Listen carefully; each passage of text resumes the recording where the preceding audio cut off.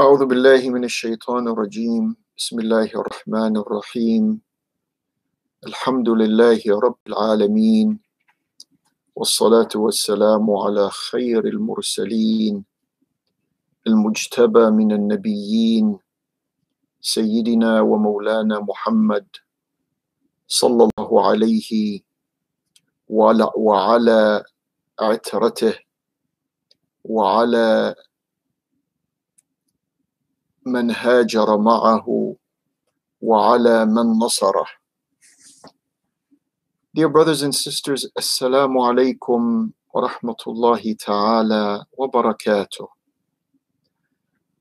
Sorry, today we began at maybe a few minutes later, and that had to do with some technical issues here, but alhamdulillah, we're on our way now. We will join hands and hearts and continue this excursion, as it were, into the history of those who the Quran, Allah's accurate words, defines them as Bani Isra'eel. Remember, in our attempt to understand Bani Isra'eel, we say that they were the Muslims who flunked Iman. Another way of understanding them. These are the people that belong to Allah's Prophet in one sense and did not belong to him in many other senses. And if you look around in today's world, you'll see that this description of Bani Isra'eel includes many others who are not technically Bani Isra'eel. So we got to ayah number 249 in Surah Al-Baqarah. And before I begin my human attempt at explaining the meanings of this ayah and onwards, I'd like to make a quick remark that alhamdulillah, finally, the Ascendant Quran translation, the copies, have reached Brother Afif today. I just got word of it within the past 20 minutes. So inshallah, maybe next time we can have a copy of it on camera here as we are explaining the meanings of these ayat in Allah's enlightening book. So ayah number 249 begins with فَلَمَّا فَصَلَ طَالُوتُ بِالْجُنُودِ قَالَ إِنَّ اللَّهَ مُبْتَلِيكُمْ بِنَهَرٍ. And so when Talut, this is the person, remember in the previous explanations of the previous few ayat, 2 or 3 ayat, we were speaking about this argument. Allah subhanahu wa ta'ala is reproducing for us a fact in history and a fact of life in which the elites, al-malak min Bani Isra'eel, those who have the swaying power to fill the public's mind with their propaganda, with their inaccurate information, with their deviations, etc. So they act as if everything has to refer to them. The Prophet sort of is someone they consult with almost. Anyways, this back and forth resulted in Allah subhanahu wa ta'ala sending to them Talut. Talut now assumes his military responsibility. His duty now is to command those who are willing from Bani Isra'eel to do their military duty. Here, this ayah begins by concentrating our attention on the movement now. فَلَمَّا فصل طالوت بالجنود, when Talut took off with the troops. Remember, when we say these in English, we sort of feel that some of the meaning is not captured. But anyways, to fill you in as much as we can. And the word fasala is a distinction without a differentiation. The word fasl, the noun, fasala is the verb. Fasl is the noun.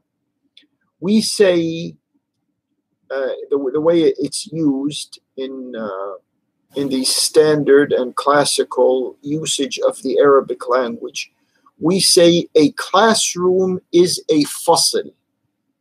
We say a chapter in a book is a fasl, because it is a distinction.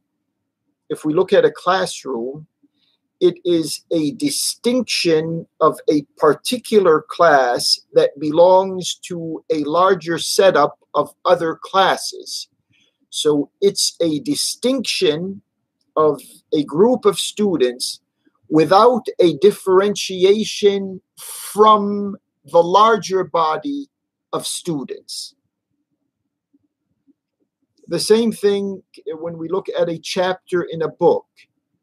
It's a distinct amount of pages that belong to the larger number of pages in the book. So it's a distinction.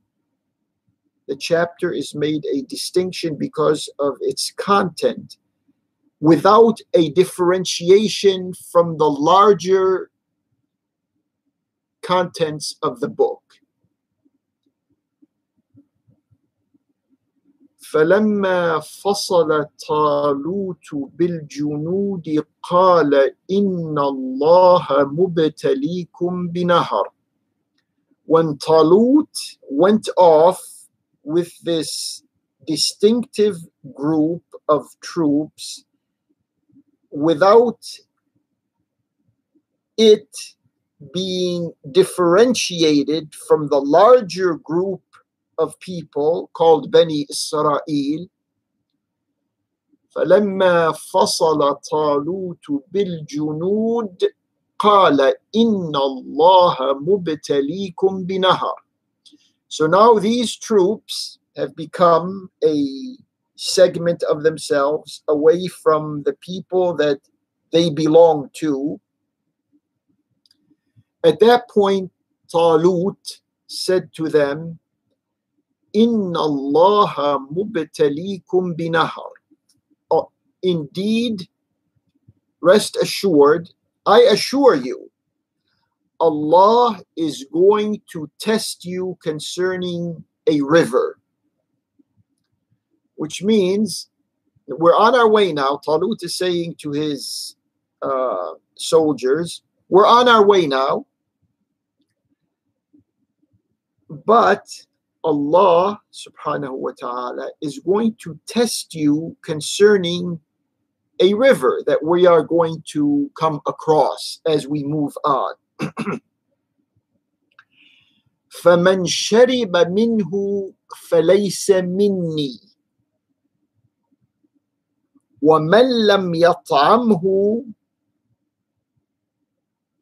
فَإِنَّهُ مِنِّي إِلَّا مَنِ اغْتَرَفَ غُرْفَةً بِيَدِهِ. This is what Talut, the commander-in-chief of this, let's call it a squadron or a battalion of troops, he says to them that Allah is going to test you. Remember, mubtalikum, ibtila. Ibtila simply means test. It's not like in some cultural mind, some negative or a test that is going to have bad results, harmful results. A test can have positive results, it can have negative results, it can have beneficial results, it can have harmful results, or disadvantageous results. It could go both ways. Inna Allaha mubtalikum binahar. Now he's telling them, فَمَنْ شَرِبَ مِنْهُ فَلَيْسَ مِنِّي. Whoever is going to drink from that river does not belong to me. وَمَنْ لَمْ يَطْعَمْهُ فَإِنَّهُ مِنِّي. And whoever does not, literally speaking, and whoever does not feed that river belongs to me. إِلَّا مَنِ اغْتَرَفَ غُرْفَةً بِيَدِهِ. Except for someone, except for any person among you who just takes a handful of water into his mouth. إِلَّا مَنِ اغْتَرَفَ غُرْفَةً بِيَدِهِ. Okay, let's clear the language part of this. We notice in this ayah, the wording of the ayah, فَمَنْ شَرِبَ مِنْهُ فَلَيْسَ مِنِّي. Whoever drinks, this is what almost literally what the ayah is. Talut is saying to his troops, remember, they're on a military journey here. And the worldly mind would think that, wait a minute here, we're going to get thirsty and we're going to come across a river. And what is he telling us? Okay, we'll get to this lesson before we clear the linguistic part of this. What I want to bring to your attention as far as the wording of this ayah is concerned is he is saying, فَمَنْ شَرِبَ مِنْهُ فَلَيْسَ مِنِّي. Whoever drinks from this river doesn't belong to me. You're no longer part of this effort. And then here's where I want you to pay close attention. وَمَنْ لَمْ يَطْعَمْهُ فَإِنَّهُ مِنِّي. And whoever does not feed this river, then they belong to me. He belongs to me. We're together and we stay together. The ayah was not worded, to begin with, the ayah says, these are Talut's words. فَمَنْ شَرِبَ مِنْهُ فَلَيْسَ مِنِّي. Whoever drinks from it, it no longer belongs to me in this military effort. وَمَنْ لَمْ يَطْعَمْهُ فَإِنَّهُ مِنِّي.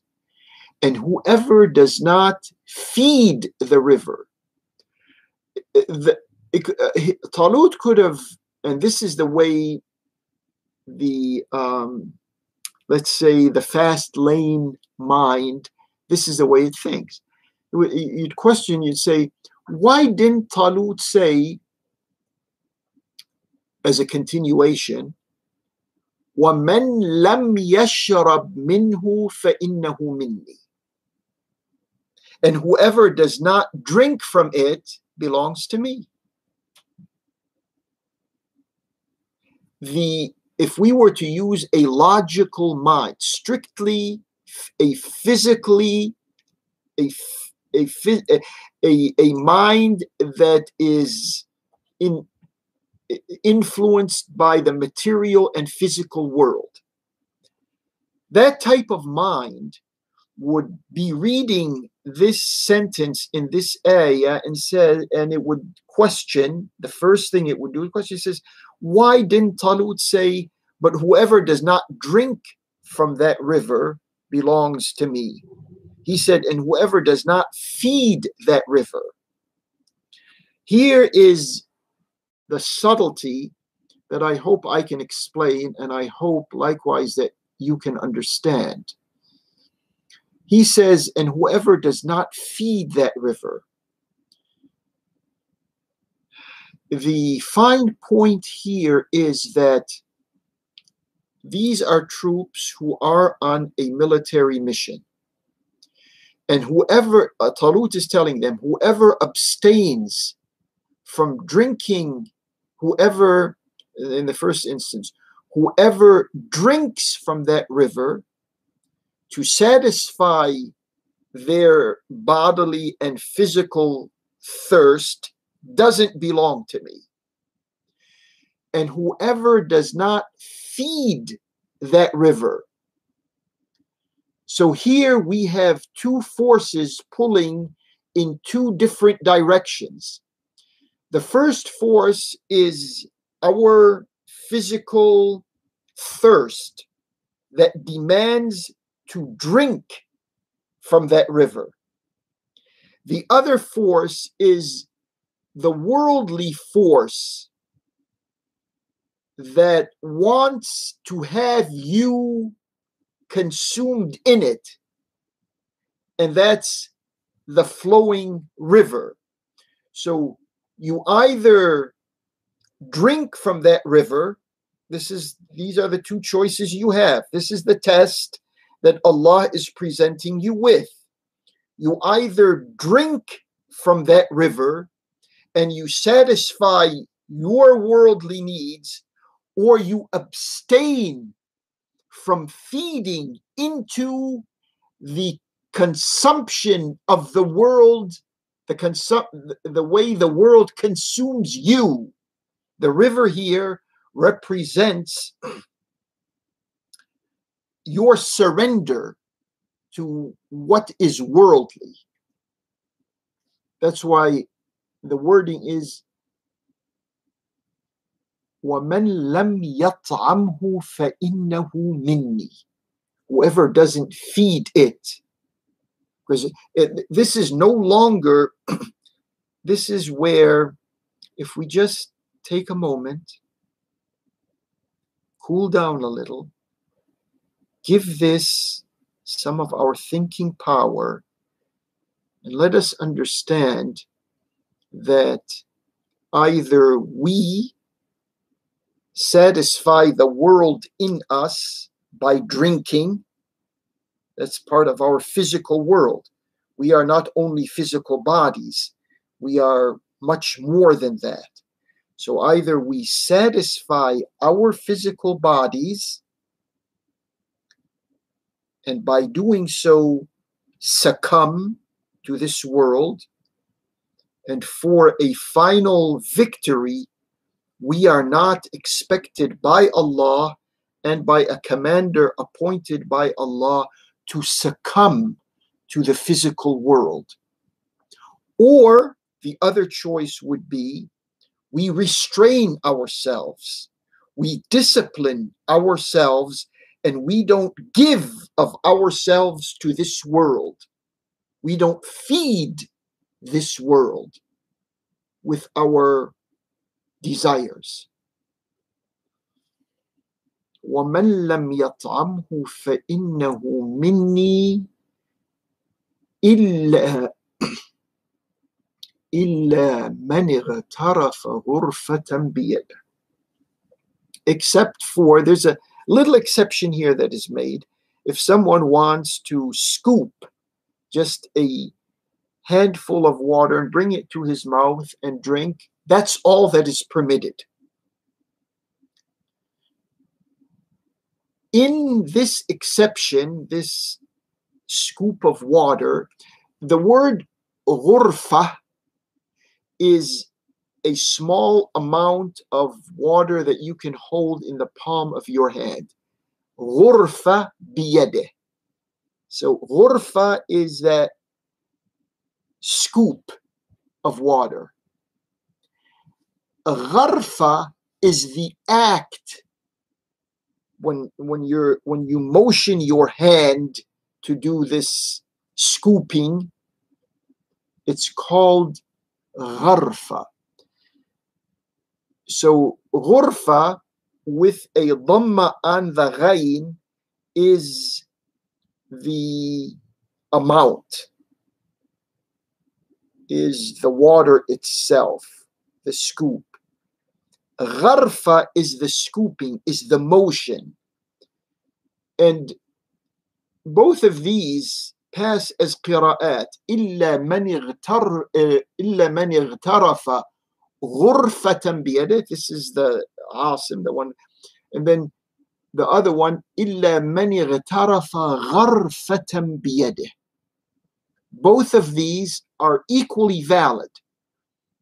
And they give, Allah subhanahu wa ta'ala has given us, due to the purpose of qira'at, given us the leeway to expand our thoughts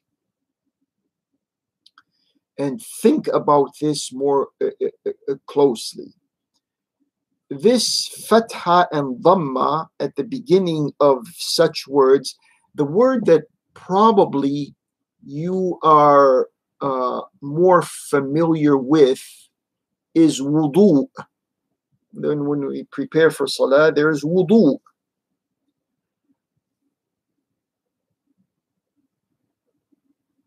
We say a person has performed his wudu. The water that is used for performing al-wudu is called wadu. You see the fatha and the dhamma at the beginning of. Anyways, this is probably more fun for those who are more into language than others. So there's another fine point here that we should be cognizant of, and that is the Allah subhanahu wa ta'ala, when He is presenting it to us, this information in these ayat, He wants us to understand not to go to extremes, because the wording إِلَّا مَنِ اغْتَرَفَ غُرْفَةً بِيَدِهِ, that could have been out of the picture. The ayah could have read فَلَمَّا فَصَلَ طَالُوتُ بِالْجُنُودِ قَالَ إِنَّ اللَّهَ مُبْتَلِيكُمْ بِنَهَرٍ فَمَنْ شَرِبَ مِنْهُ فَلَيْسَ مِنِّي وَمَنْ لَمْ يَطْعَمْهُ فَإِنَّهُ مِنِّي. And then this exception could have been omitted and says فَشَرِبُوا مِنْهُ إِلَّا قَلِيلًا مِنْهُمْ. But Allah wanted us to be aware of our bodies, because when we go to war with our bodies. So our bodies are part of the effort, but they are a minor part of the effort. And that's why the body was permitted that little scoop of water. إِلَّا مَنِ اغْتَرَفَ غُرْفَةً بِيَدِهِ. We have, Banu Isra'eel had, we have, another way of understanding we who go off into extremes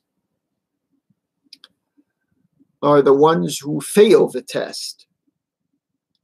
So Allah is making room for the body. It's not that there is a war between your will and your body. There's a synthesis between your will to fight and the body that's going to be participating in that fight or in that war. So there's no internal war between you and your body. It's just that your body has to be secondary to your will. This is what is being outlined in this ayah. إِلَّا مَنِ اغْتَرَفَ غُرْفَةً بِيَدِهِ. And then the ayah goes on, فَشَرِبُوا مِنْهُ إِلَّا قَلِيلًا مِنْهُمْ. So they all drank from this river except for a few of them. إِلَّا قَلِيلًا مِنْهُمْ. After Talut cautioned them after Talut explained to them that this is going to be a test, they didn't care. And they probably, using worldly logic, said to themselves, this is how these types, whether it's Bani Isra'eel then or their equivalents in any other chapter in history, they would rationalize this saying, wait a minute here, we're going to a war. And in order for us to perform well in that war, we certainly have to have the robust bodies, the physical strength to participate in a winning war. So what they are doing here by rationalizing their act of disobeying their commander, there's logic in disobedience. But it's not a logic that is in the context of Allah's program. فَشَرِبُوا مِنْهُ إِلَّا قَلِيلًا مِنْهُمْ. So now we have a many who drank from the river, disobeyed their commander, and by doing so disobeyed Allah, except for a few of them. And here once again, we notice that Allah subhanahu wa ta'ala wants to keep our eyes on the important figures or the important segment of this developing narrative. فَشَرِبُوا مِنْهُ إِلَّا قَلِيلًا مِنْهُمْ فَلَمَّا جَاوَزَهُ هُوَ وَالَّذِينَ آمَنُوا مَعَهُ. And now, when Talut passes this river with those few who are still holding on to their commitment with him, with Talut, فَلَمَّا جَاوَزَهُ هُوَ وَالَّذِينَ آمَنُوا مَعَهُ قالوا لا طاقة لنا اليوم بجالوت وجنوده. They said, today we don't have the energy, we don't have what it takes, we don't have the wherewithal. لا طاقة لنا اليوم بجالوت وجنوده. In our confrontation with Jalut, the biblical word that's used usually here is Goliath, we don't stand a chance with Goliath and his army, his troops.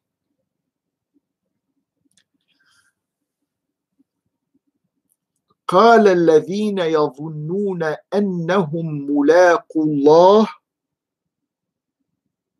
كم من فئة قليلة غلبت فئة كثيرة بإذن الله والله مع الصابرين. So here you have, once they crossed this river, the majority of them who drank from the river, you would think now they would say, we are nourished, we drank whatever our bodies needed to drink of the water from that river, so now we can go on and fight against Jalut and his armed forces. They said, no, we can't.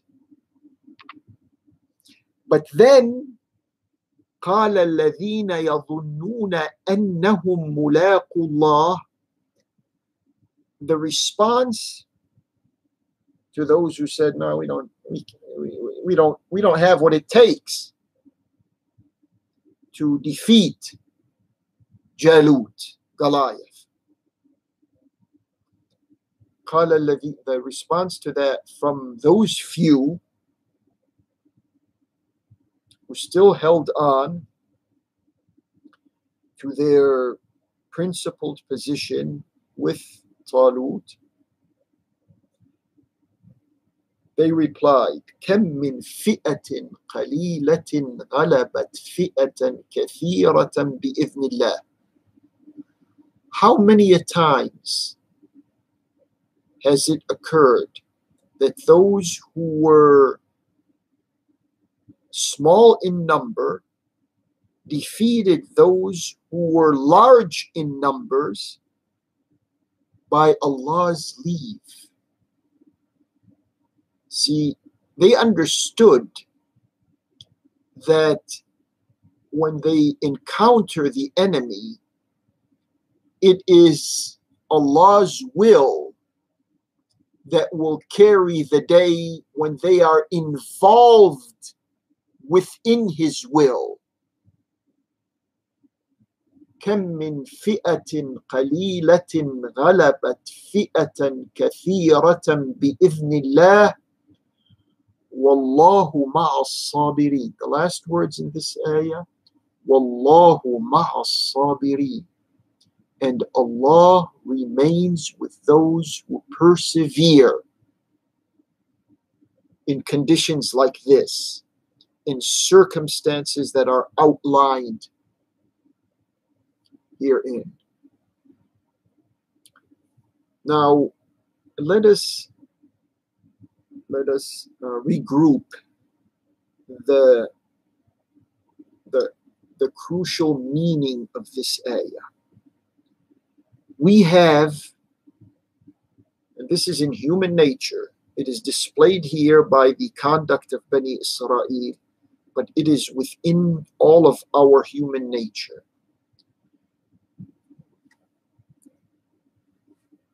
When this contingent of troops came across this river, remember, they're going to a war, and there is a desire in them because of their human nature and because of the nature of the mission that they are on. There's a desire in them to drink that water. But there is also a direction from Allah.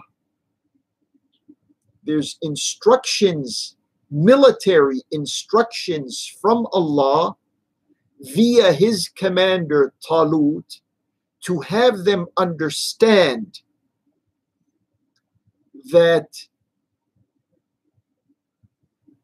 they are to put up with and endure the lack of water, because that is the first indicator of victory. When a person, the will of a person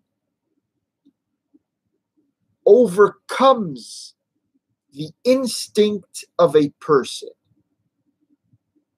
This is played out in this scenario in front of us.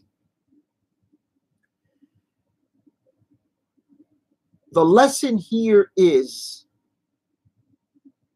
that we should resist our desires, our bodily desires. We should resist, and we should endure what we do not desire. We resist what our body is telling us, and we endure what our body does not want to do. If we pass this test, we are triumphant. Regardless of what the eventual, and we will get to the eventual military outcome of this whole lesson. We will approach that.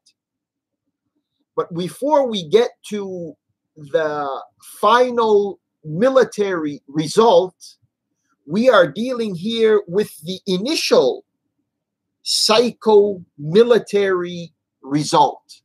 And that is, are we able to have our God-given determination inside of us stronger than the gravity of our bodies?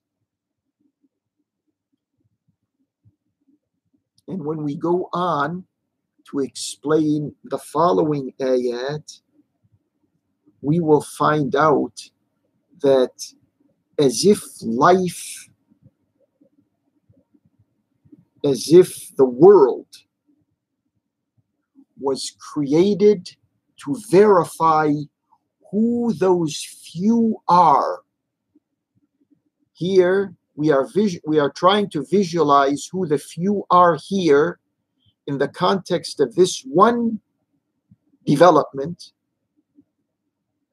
The military nature is very obvious here of it. But then in the world today, as if Allah has created the whole world that we are living in to test us on the grounds, on the basic grounds, on the foundations, the mental and psychological foundations that make us who we are in our relationship to Allah, Al-Qawi, Al-Qadir, Al-Muqtadir. كم من فئة قليلة غلبت فئة كثيرة بإذن الله.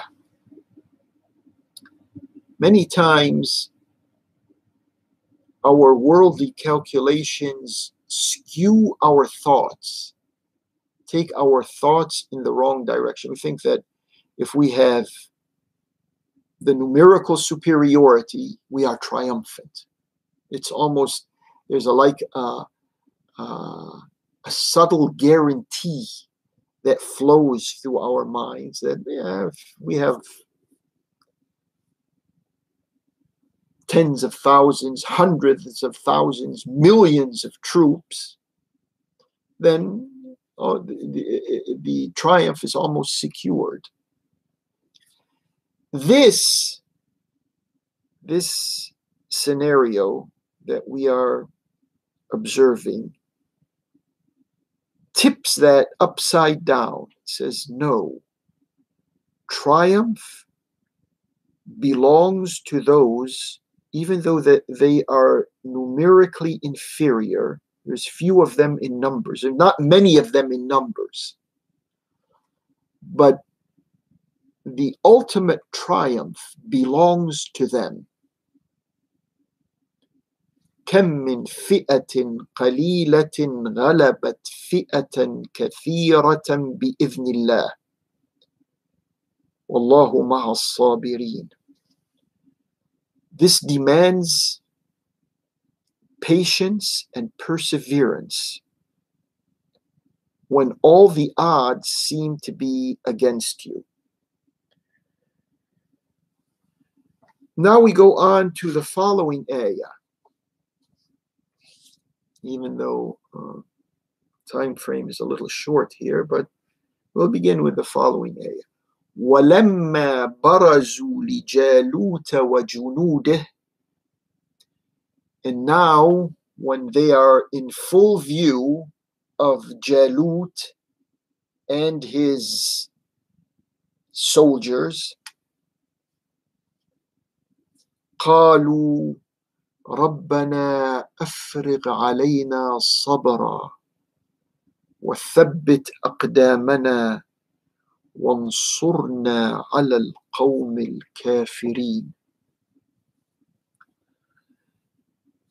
This is when both the few who are committed to Allah, being led by Talut, and the many who are being led by Jalut and his well-equipped troops, when both of them came eye to eye at the battlefield, just before they engaged in battle, the committed Muslims here from Bani Isra'eel said, رَبَّنَا أَفْرِغْ عَلَيْنَا صَبْرًا. Oh Allah, pour patience, pour. You know, like you're filling up a container with water.